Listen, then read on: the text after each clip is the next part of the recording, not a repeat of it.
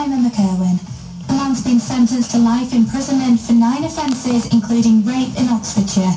42-year-old Kathleen Harhotter, who doesn't have a permanent address, was arrested on the 21st of September last year and charged 2 days after. A jury of Oxford Crown Court unanimously found him guilty today for offences including 3 counts of rape, 1 count of burglary and 1 count of exposing himself. A spokesperson from Force CID in Oxford says he hopes today's life sentence brings a sense of justice to the victims. David Cameron says travel advice for UK citizens is being reassessed after Saturday's plane crash in Egypt.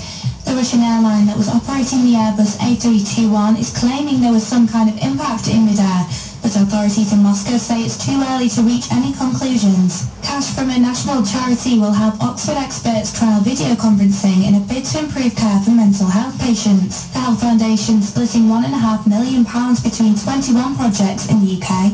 One of the benefits of telepsychiatry, trialled by a team from Oxford Health NHS Foundation Trust, will be follow-up appointments using the patient's own phone, tablet or computer. It's expected to result in quicker discharge processes and less travelling for staff. Jack Sport with Hartwell Supercentre. Grab a 65-plate delivery mileage Seat Ibiza from under £8,000. England Rugby Union international Sam Burgess is reported back for training at Bath.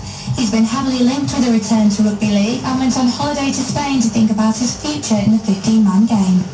Jack Weather with Ridgeway. Test drive the new Jaguar XF and experience the thrill at Ridgeway Jaguar on Cumnor Hill. Staying grey and misty tonight, temperatures around 9 degrees. Very grey and misty tomorrow morning, chances of rain later on in the day, highs of 13 and lows of 12.